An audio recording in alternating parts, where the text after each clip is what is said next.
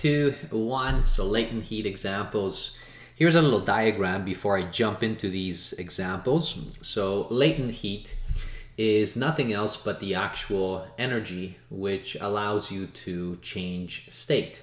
So you're going to be changing state either from a solid, so you see that on the left there as a cube, to let's say a liquid, so that would be melting or fusion. You can be changing state from a liquid, okay, going to a gas, which is called typically vaporization. And then you can go in reverse. So you can go from a gas and change into a liquid, which would be condensation. And then you can be freezing back from a liquid to a solid.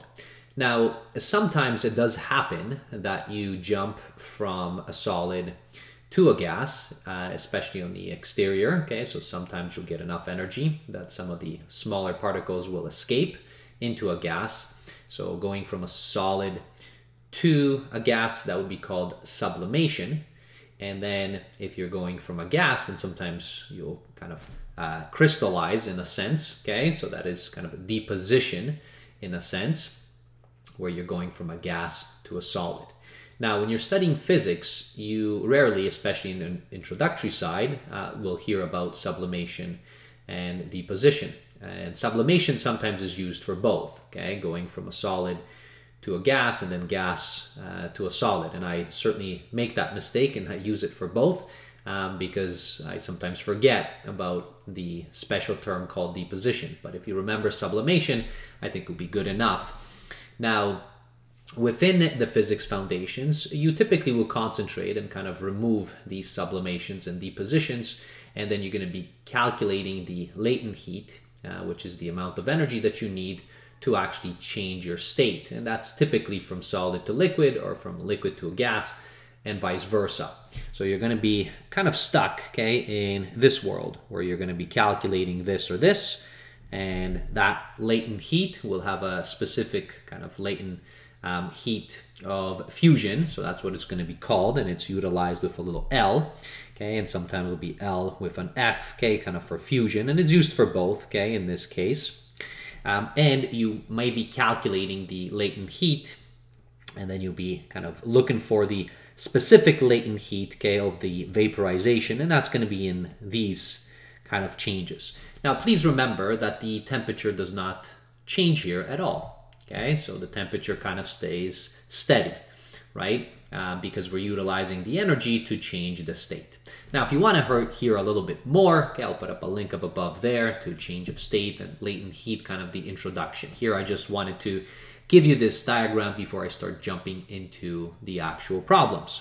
Now, the equation that we utilize to calculate our heat, so heat, which is Q, in these changes of state is very simple. So it is simply how much mass do you have of the substance, and then you need to know what the actual specific latent heat is. Now, the specific latent heat is kind of very similar to what you have been learning with the specific heat capacity. You can put up a link up above there, but I will be using here both of them to kind of complicate an example. The first one may not be as complicated, but the second one will introduce both. So let's jump into the examples and let's try to see how we can utilize this kind of equation, which calculates for us what the actual heat transfer would be. So here's example number 1. So in a laboratory setting, you observe 988 grams of an unknown substance vaporize in 15 minutes under heat. So if it's vaporizing, so if you scroll back up here, so that means it is going from a liquid, okay, and then it's going into a gas. So here's your vaporization. So that's what happens in 15 minutes, okay, to this particular unknown substance. So I'm going to just write down here for us. So we have our mass, which is equal to 988 grams. So I'll keep that. Now, if we will need, we can always change this to kilograms. So I will see what we will be working with, or if it matters. Okay, so here, this is what we have.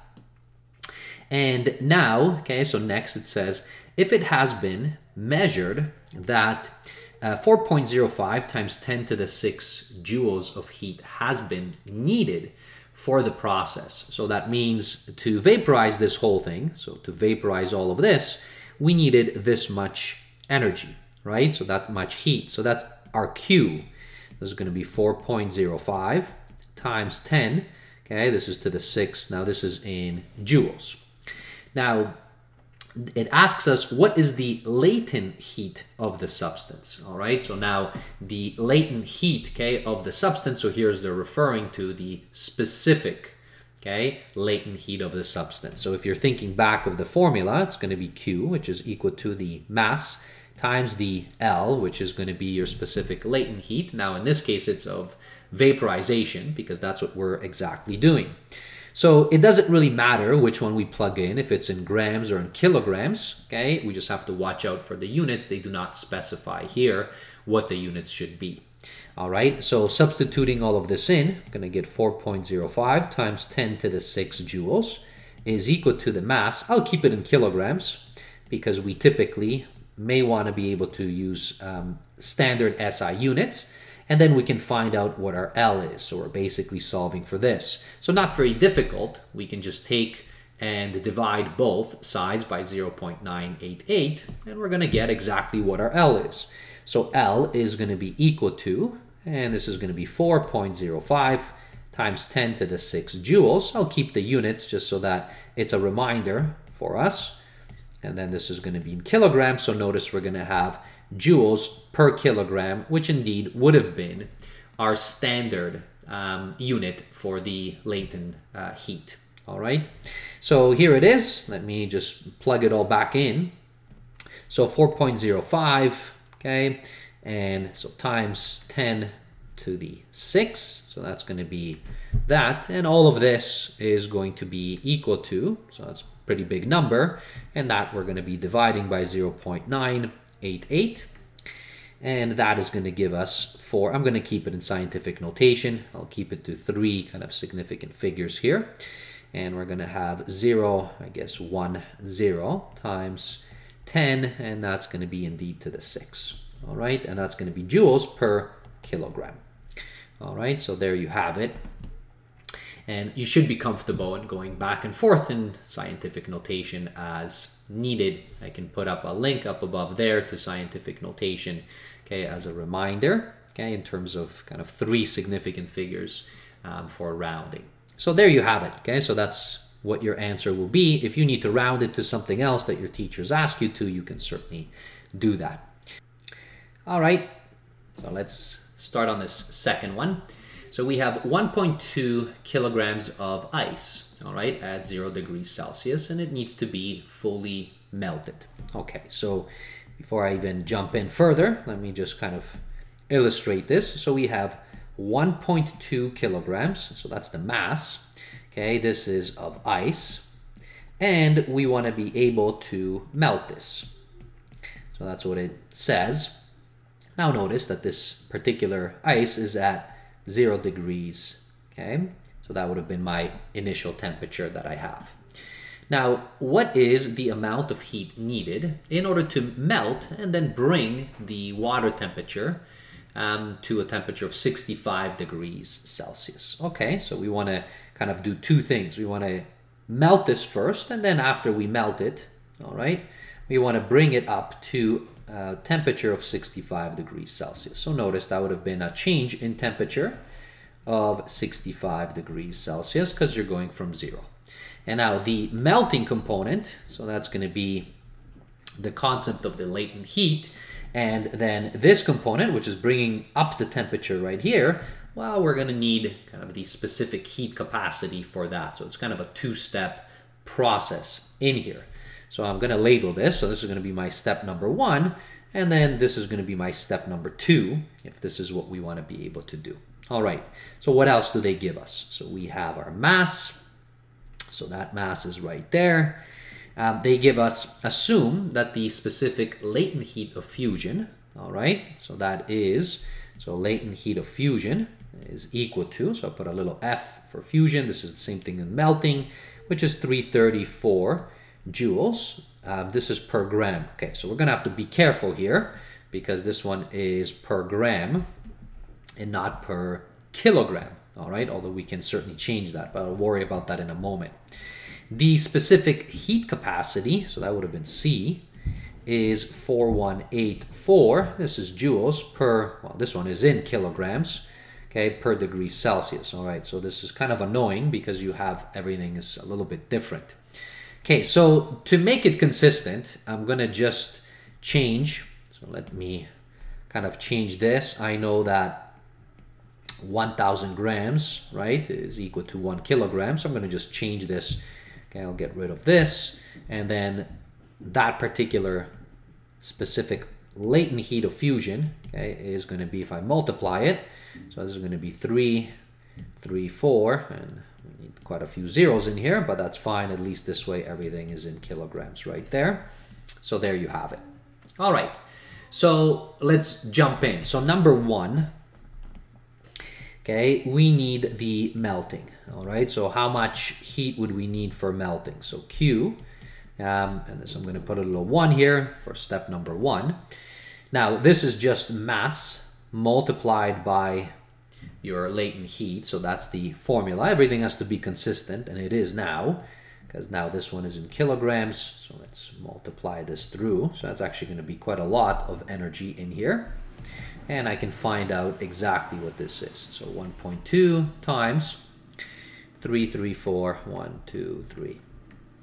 All right, so this is 400,800 joules. That's step number 1.